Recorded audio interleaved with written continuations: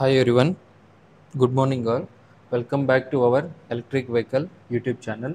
So today we are going to try to understand what is a general electric vehicle configuration. Okay, so what is this configuration means the way you arrange some components in an order is also called as configuration, or technically it is also called as a topology. Let's try to see this topology. So here I'm having majorly three subsystems. First subsystem is electrical propulsion system. So first one I have electrical propulsion, so which try to propel it in forward direction or in backward direction. First one is electrical propulsion system is the first subsystem. So after this, let's try to draw the different tools, I mean different types of components in this electric propulsion system. So here we are going to have a vehicle controller, and which is this vehicle controller is connected to an electric power converter. So this is connected to an electronic power converter. So electronic power converter means you can have as an inverter or rectifier as per the requirement. So now this is connected to an electric motor, which is called an energy converter, as already discussed. So I have been given an introduction about powertrain and drivetrain, and we can see this in the above video. So next we are going to have a mechanical transmission block. So this is a mechanical transmission block. And now this mechanical transmission block is like torque splitter. So this is connected to the wheels of an electric vehicle. So I am drawing only the front wheels. Why? Because back wheels are only the support. So I'm not much expert in drawing an external like an expert drawer. So basically what is required for our subject in such a way clearly I'm able to draw it. So here you are going to have two wheels at the front, and here you are going to have the wheels. And now these wheels are having a mechanical link, and this electric motor is connected to this torque splitter. So this transmit is also called as a torque splitter, which splits the torque. So it is having an mechanical link. And electrical power converter with respect to the, so let's try to draw this connections later. So we have an vehicle converter, and next you are going to have an energy subsystem. Okay, so here you are going to have an energy subsystem. So this is one kind of system which is nothing but completely comes under electric propulsion system. Okay, so this is completely electric propulsion system. So this is the block of this. Next, coming to this next one. So here we go, we have the next one.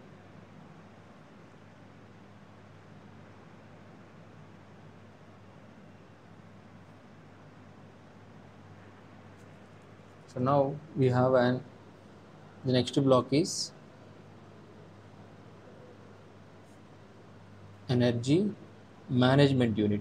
So here we are going to have an energy management unit which manages the energy, and here we are going to have an energy source. So this is our energy source, it's nothing but battery, and here you are going to have an energy refilling unit. Okay, so here we are having energy refilling unit. So all this also comes in one block, where this block I am going to call it as a energy source subsystem. So this is nothing but a energy source subsystem.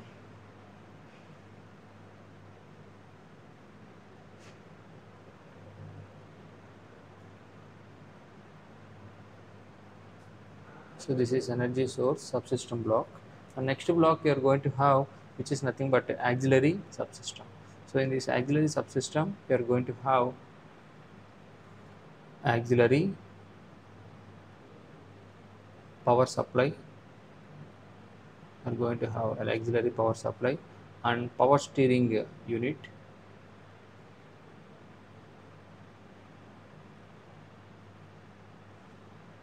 power steering unit, and climate control mechanism,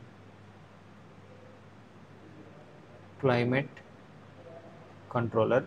So these are the next comes under the next subsystem. So auxiliary power supply and power steering system, all these are the three parts, and this all also comes under the one more block. So all these are included under the auxiliary subsystem. So you can see here all this comes under auxiliary subsystem. So now successfully we have been drawn the electrical propulsion subsystem, which is the first one, and second one is energy source subsystem, and third one which is nothing but auxiliary power system. Now let's try to give the connection. So here, so this is also one block, this is also one block, and this is also one block, and now we have to give the connections to each individual block. So vehicle controller and energy management system has an connection which is nothing but an control link. So here we are going to have three links. So two links if you have, this is called as a mechanical link. If you have a single link, then it is called control link. So this is only control link. If you have an darkened line, then it is called as a electrical link. Okay, so that in order to make you to understand, I'm drawing it in red color. So the electrical link I'm going to draw in an dark, a stronger line, which is a thick line, which is nothing but this red color is indicates we have an connection of electric link. So now let's try to connect all these blocks one by one. So power converter is there, to the motor we need to connect, and now we are connecting it, and here we have an connection between the electric motor as well as the power converter, and from the power converter to energy source also we have an link which is established. So we have an link like this. So this is also an electrical link. So electrical links I am showing in red color to understand more. So this is a one electrical link, and here energy source to the auxiliary also you have an link. So this is to the auxiliary source, and energy refilling. So energy refilling means you may use the charger. Therefore, here also you require an link which is required.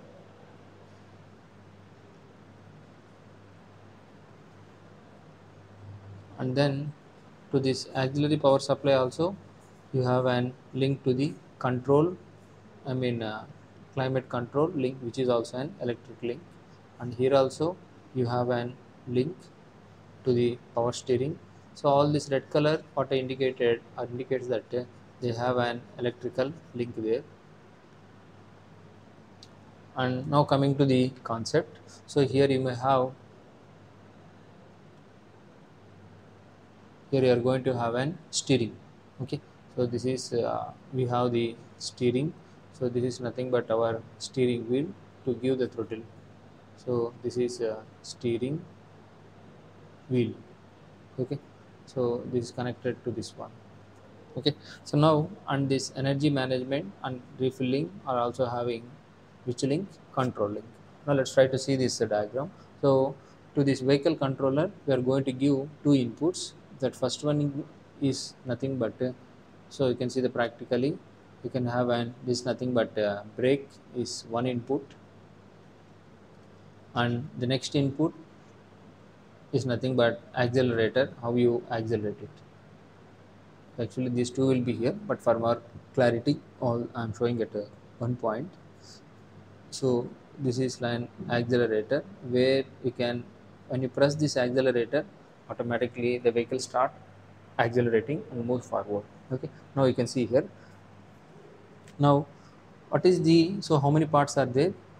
So this vehicle controller, you can see here, the ultimate target, we need to propel this. If you want to propel this, what you require an motor. So in order to propel the motor, what you require an conversion. So why? Because here DC is available, here also I require DC, but here I require an DC to DC converter as per the requirement of voltage of the motor. So I am converting DC by using a DC to DC converter, and the DC to DC converter is nothing but a power converter. So here I have the battery. So this is the battery I have. So now how the power flows goes is, so by using an charger or by using a rectifier, we are going to make our battery full, and the battery is giving an electrical input to the power converter as DC form, and is converting into an DC to DC output which of a higher voltage as per the requirement of the motor. Then automatically your vehicle starts propelling. Okay, that's the concept. So but here you have an refilling unit. It may be like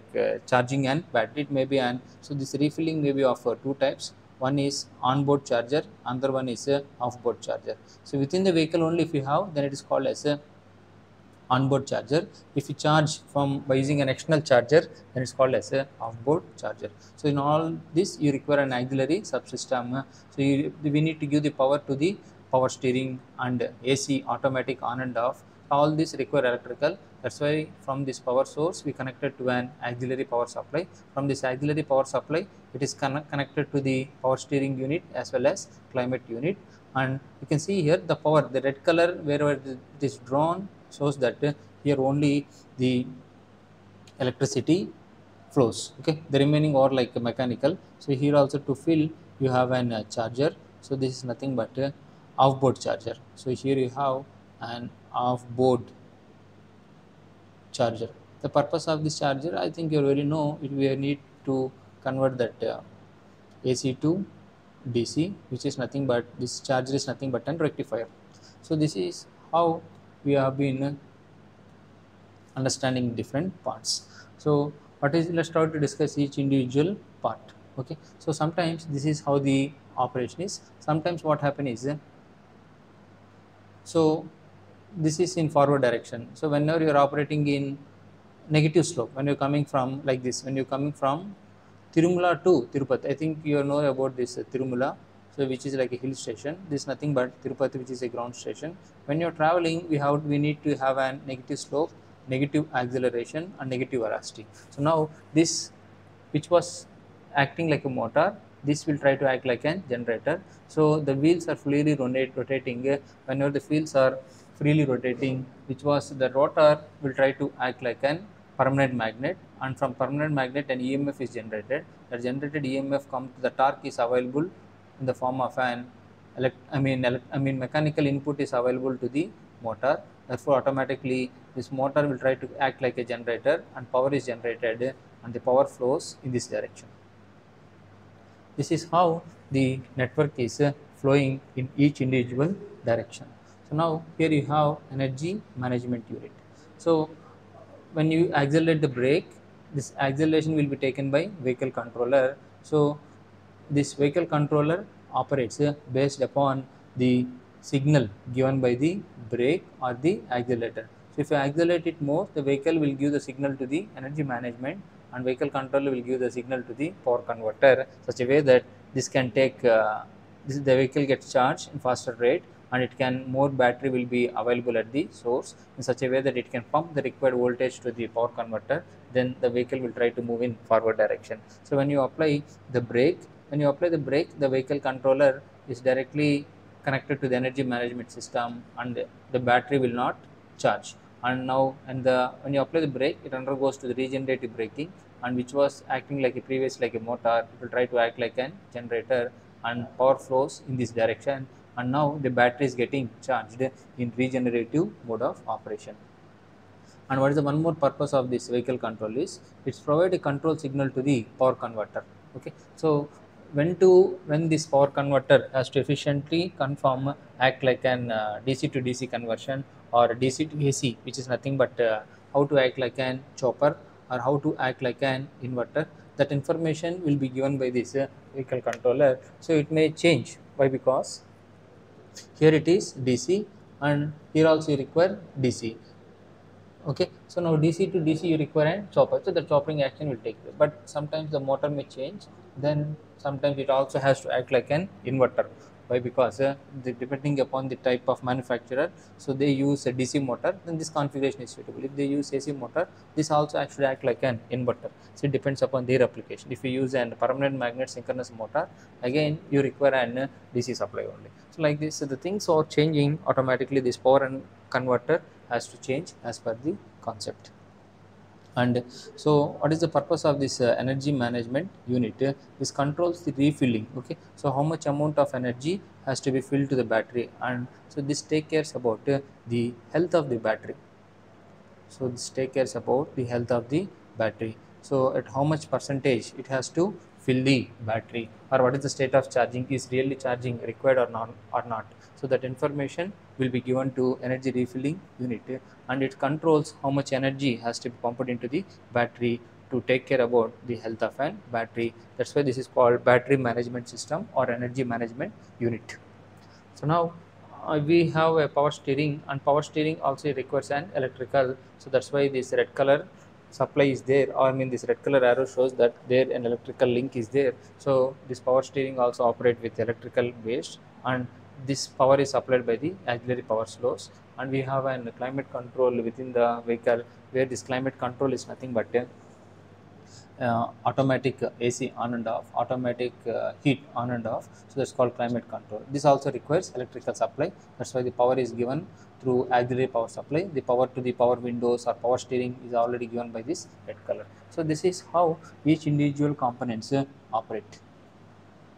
So here we are showing only one energy source, but there may be multiple energy source. Like you may have an ultra capacitor as a second energy source, and third you may have an flywheel also, or this also may be integrated, or this also may be like an hybrid. You may have an battery, or you may have an ultra capacitor, or you may have an flywheel, or this energy source is designed to accept regenerative braking also. Okay, so sometimes it has to act like an battery, and sometimes it has to accept the charging from regenerating mode also. So in all the ways, this EV configuration plays an major role. So that's how we are showing. So let's try to have a small revision of this concept. It's very simple. So you have three types of subsystems. One is electrical propulsion system, next one is energy storage subsystem, next one is auxiliary subsystem. All these are the three subsystems which are available to us. So you can see here all this red color what we are showing is nothing but electrical connection. Very simple to understand. So first you have to fill the fuel. It has to go to the energy refilling unit. From energy refilling unit, it has to go to the battery. From battery, it has to go to the electronic power converter to supply the required voltage to the motor. It may be an AC motor or DC motor, and this motor is directly propels, which produce the mechanical power, and from this mechanical power it has to rotate the wheel. So this is one way of power flow. So from here to here. Now next mode of operation is, so these wheels will try to act like a mechanical input when they are traveling with negative slope. This automatically, this motor will try to act like a generator, and the power flows in this direction. It flows, this motor acts like a generator, and power is generated by the generator. It goes to the power converter, and ultimately it reaches the charging of a battery, where this mode is called as a regenerative mode. And when to charge or when to fill the fuel in the battery, that is taken care by energy management system, but generally we call this as a battery management system. This also plays a crucial role to control or to have how much, what is the voltage level of the battery, what is the temperature in the battery, and when to charge or when to discharge, or sorry, when to charge, at which time to charge, what kind of charging, it may be slow charging or fast charging. All are taken care by these two components, battery management unit and energy management unit. And this energy management unit has a control link with the vehicle controller. The vehicle controller is completely controlled by acceleration as well as the brake. The more you accelerate, the command will be given to the power converter. Automatically this can take the required power, and vehicle will try to propel with the required speed. hope you are able to understand this content in a very simplified fashion. So this is very important question in this JNT University. Explain about general electric vehicle configuration, or we can call this as topology, or we can call it some arrangement. You can see here this is like a block diagram arrangement of different components and different in proper structure. That's why this is called configuration or topology. If you feel the video is useful, please try to promote this channel and make everyone to subscribe this channel. So if you feel the video is useful, please like, share and subscribe the channel KVThulasi. So hope your valuable feedback, and if you have any doubts, just let me know in the comments. I can respond in my free time. So hope the video is useful to you. If you have any doubts or any clarification, please comment in the comment section such a way that I can answer you. So please try to encourage the channel, so which helps the poor students to study and which help many other to gain the knowledge, those are unable to gain the knowledge. So thank you for watching. So yours obediently, Ram. Thank you.